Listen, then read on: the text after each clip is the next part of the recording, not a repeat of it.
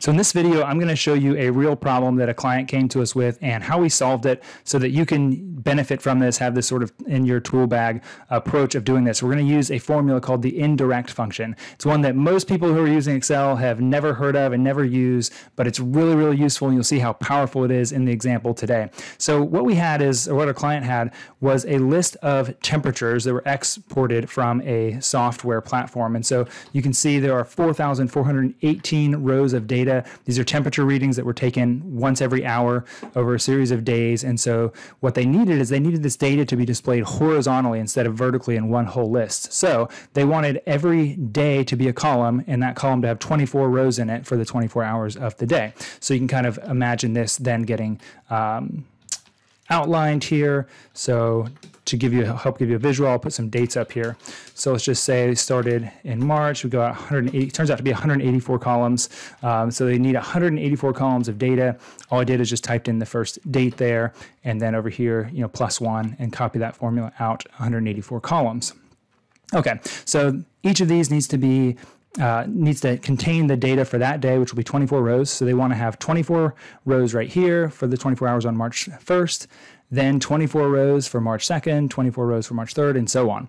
So to do this manually would mean coming down, finding whatever that 25th data point is, selecting 24 records, cutting them, pasting up here, and repeating that 184 times, which would take forever and be really tedious. So what I'm going to do is show you how you can do it in just a couple of minutes.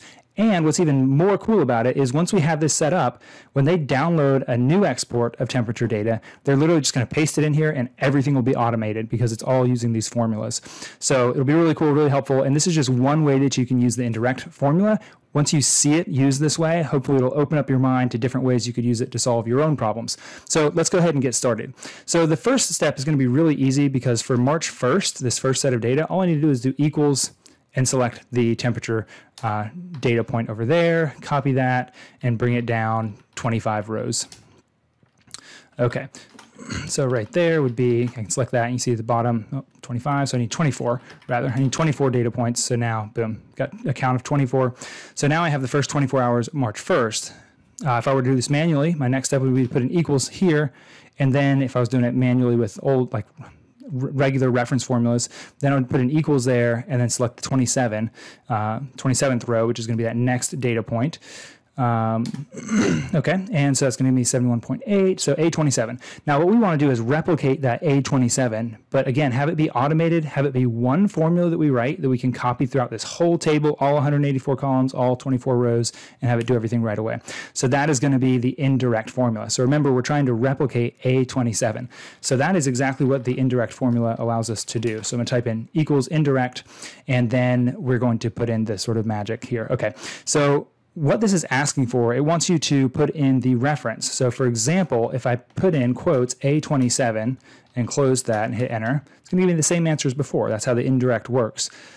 But what I want to do is instead, I want to have this number change automatically, and that's where the indirect formula power kind of comes in. So I'm going to do A and a cell up here where we can type in a number, and you'll see how this works in just a minute.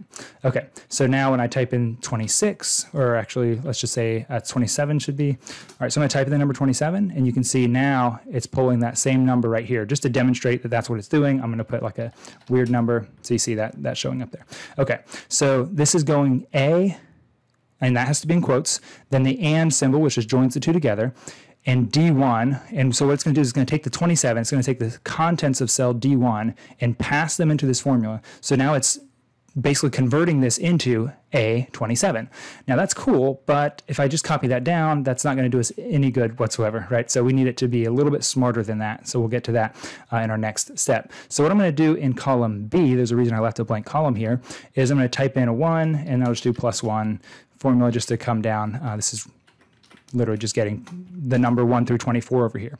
Okay, and now what we can do is modify our formula. So instead of just being cell D1, I'm going to move this out of our way. Instead of just being cell D1, I want it to be D1 plus B3, basically this number 1 over here.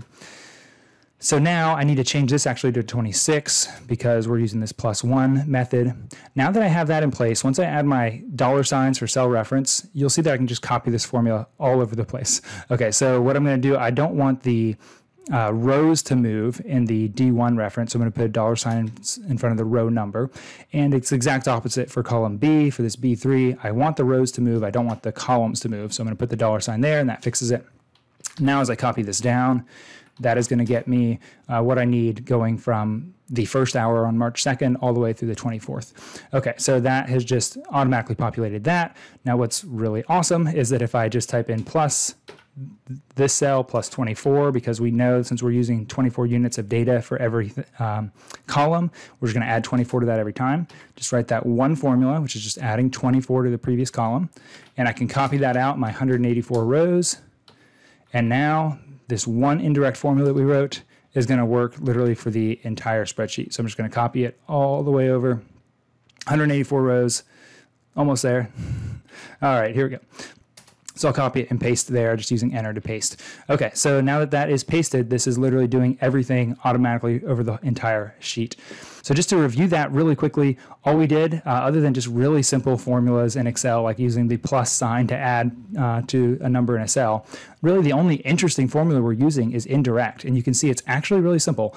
So we're fixing our column A because we're always pulling data from column A. Now, if the column was moving, we could also do some math in that one. But in this case, A is fixed. So it's A and whatever number's in here plus the row over here. So if we come down, for example, let's just jump over to one right here.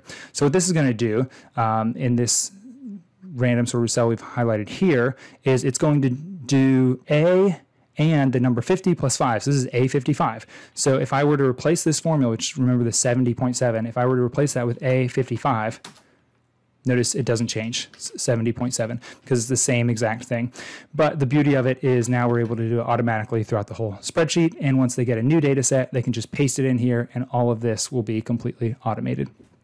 Okay, so I hope you found that interesting and helpful, how you can use the indirect function. Again, there's tons of other ways you can use it, including when you're referencing other tabs. If you want me to make some other videos on useful ways that I've used this formula in the past, just let me know in the comments below.